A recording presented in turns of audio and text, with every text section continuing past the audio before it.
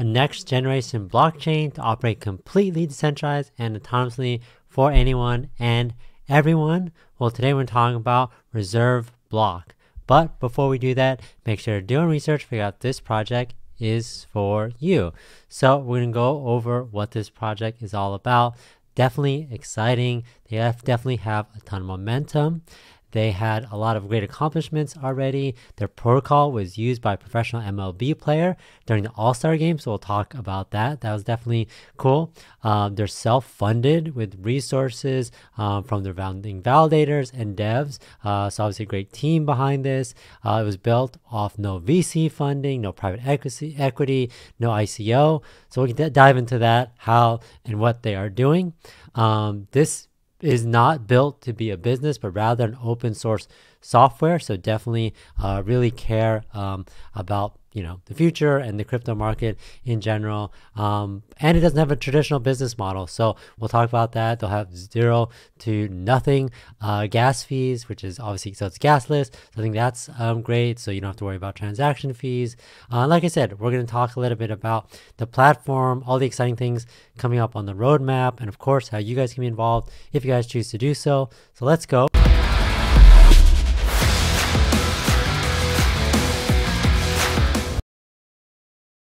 I'm going to try to cover as much as I can today, but it's up to you guys to make sure that you guys do the research on your own, whether that's checking the website, checking the white paper, checking out their Twitter, or just joining the community. I'll put all these links in the description for you guys to do some exploration on your own. I'll try to cover kind of all the main points today, but there's definitely a lot to cover. So the purpose of this project, like I said, it's a next generation blockchain. It's literally built for everyone. Everyone's going to find value from this. It literally says democratizing tokenization for everyone, your block, your data. So kind of get into the mindset of what they're looking at. It's the first of its kind self-executing NFT architecture structure program. So we'll talk a little about what that means. They definitely have a lot of interesting concepts here. And again, they'll go into full detail in the white paper. So they said, programmable smart contracts within each NFT now empowers each creator with the ability to truly transact or transfer peer-to-peer. It was created and developed as a result of collective founding sponsors with different, like I mentioned this at the top of the video, lots of people from lots of different backgrounds, whether that's technology, whether that's entertainment or sports. They really had the user in mind and wanted to make something for the people, and really something that people kind of what was missing in this space. So we'll talk a little bit about that. And again, like I said, this is not a company. It's an open source, autonomous, and decentralized layer 1 protocol created from the collective of people, really for to kind of solve a lot of issues that the community is facing. And I think that's really important. So let's kind of go over the website today. I'll kind of mention some of the achievements, some of the things coming up. But again, make sure that you guys are following along and doing your research on your own. So RBX currently removes barriers and frictions, enabling simple individual adoption of blockchain technology while maintaining autonomy, true decentralization, and governance. So again, what does this mean? You control what you do within the network and its tools. It means you decide when or how. It means you can interact with anyone with or without third parties. It means that you and your data, it means you have a vote, simply your vote. So I think that's like a cool concept. Obviously, like they said, your block, your data, they really want to put the control in your hands. And even though other projects out there and platforms make it seem like it, ReserveBlock really ensures that this is, in your control. They really want to make sure that it's all about you. So I think that's a cool thing, and that I like how they put that right in the front, so you guys kind of understand what they're doing. So again, they have a bunch of information on what this is. I kind of mentioned a lot of this. What is ReserveBlock? Next generation open source layer 1 blockchain, fully autonomous and decentralized. What is proof of assurance?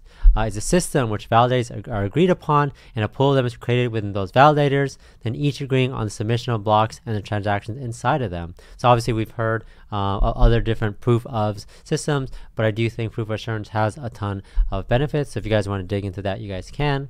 How's it different than other blockchains? NFT centric, blockchain focus on delivering features that allow for NFTs true utility and are not just a collectible. So NFTs with actual meaning and use, not just an image. And I think that's what a lot of projects want to kind of go towards too. Obviously, in the last year or two, NFTs have exploded, but people want their projects to stand out. And how do they do that?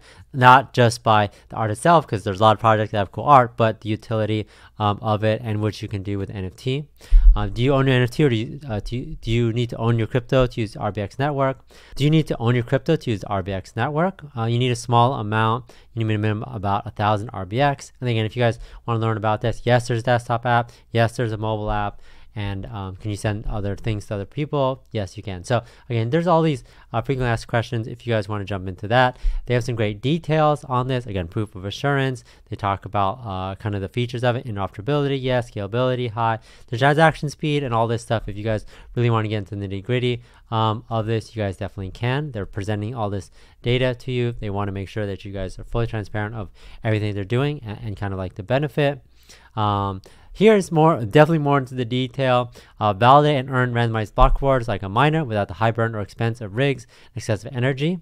Any user can become a validator with the minimum RBX requirements. Decide to be a masternode at will. In other words, you decide how to participate or not, period. So a couple of things here. First of all, they have all this information about like things like scheduling, what you would assume to get over a period of time. So if this is new to you, they have instructions on how to do so. You guys can view the instructions on how to get started. They even have some video tutorials as well. Definitely want to make sure that you guys fully understand how to use this to the best of your advantage, and use their system to maximize your profit. Again, and they have frequently asked questions about how to become a masternode. You have download the RBX native core wallet specific to environment.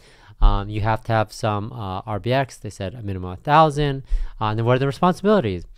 A masternode, if you decide to become one, secures network, validates that both incoming transaction, both authentic and legitimate. There's no limit to masternodes on the network. How long can user be a masternode for? As long as you would like to, as long as the required minimum amount is assured in their core wallet. And then again, more information if this is interesting to you. You could kind of see the benefits. They also have a wallet if you guys want to learn all about the benefits of that. Generate addresses, create transactions, check user balances, view and download NFTs as well. And then here's some more instructions on how to download the wallet, utilize the wallet, whether it's you want to use it on the web, that's available as well. But here's like kind of the ecosystem, like what is ReserveBlock. So they have the mainnet. You can check out the Block Explorer, the Trillium IDE, the CLI, and a bunch of other things as well. If you're interested in building, they have some information here as well. A couple of things that I did want to highlight from the roadmap.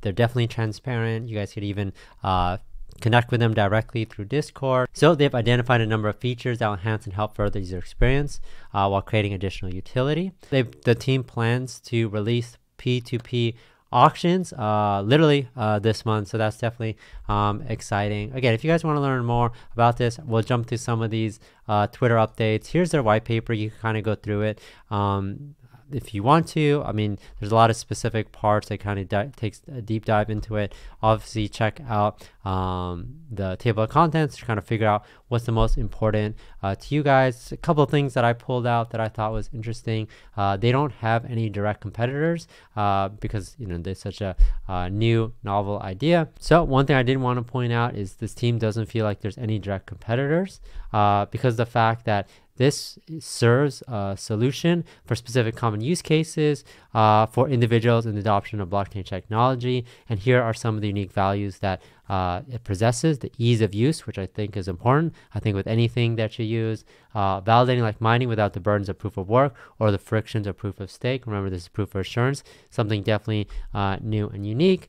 The ability to use on-chain tools, that's very simple to understand them, and then they'll walk through this if you guys would want to. Definitely, it's a huge investment for people to not only buy the computers, but also maintain the electricity bill in order to maintain that. the energy drain. Obviously, Elon Musk even quoted that even for Bitcoin, he felt like there needs to be a more sustainable, environmentally friendly way to do it. But there's definitely other options out there. Staking and farming is becoming definitely more popular, and there's other ways out there that resemble mining. An obvious example that I want to talk about today is ReserveBlock's validation process, which provides rewards for owning a node, and we'll kind of talk about that today.